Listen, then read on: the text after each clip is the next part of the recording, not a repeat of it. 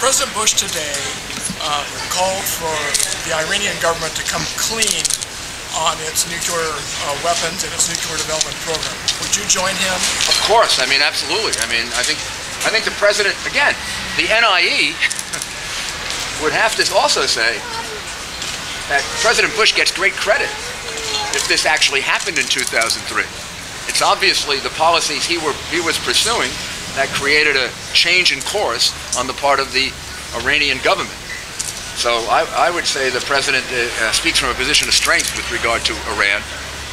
And in this particular case, I think he's absolutely right. I mean, they should come clean. Then you wouldn't have to have these estimates of there's a high degree of confidence that they stop, but only a moderate degree of confidence that they haven't resumed, which leaves all of us in a position of making judgments about this, but not having clear facts. On immigration, there was a story floating around the internet today that you had said in an interview with a Washington Times reporter that you would have done more in terms of immigration as mayor of New York, in terms of turning over as many of the undocumented as possible, but that at that time when you were mayor, the federal immigration officials in New York simply didn't have the capacity. I mean, that New York City was more than willing to work as much as possible. There wasn't a lax part of it. It's just the federal immigration officials couldn't handle the overload. It isn't quite that way. It's pretty close.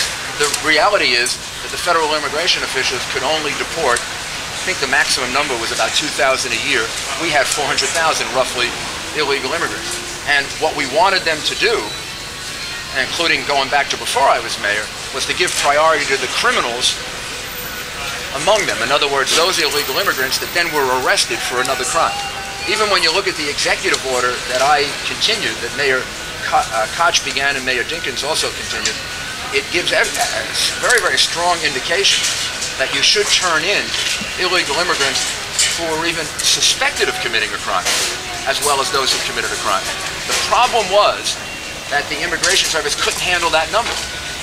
There was a point before I came into office, this is not when I was in there, a point before I came into office when the Immigration Service apparently asked the City of New York not to send them names anymore, because there were too many names. I think that was about 6 to 8 months before I came into office.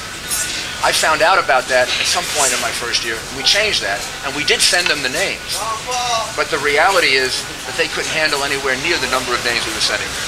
That has always led me to the conclusion that the priority should be, if you only have limited positions for deportation, then it should be devoted to the illegal immigrants who commit a crime.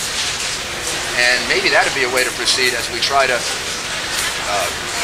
close down illegal immigration, set up a system in which people have to be identified, do a border stat system, have a tamper-proof ID card. Maybe the thing to do if the federal government can't deal with those numbers is to concentrate on the worst ones, the ones who actually commit crimes. Mayor, yesterday you talked about cutting corporate income tax, and I'm curious about, in San Francisco, their minimum wage is about $1 higher than the state level. Would you support increasing the minimum wage for working families?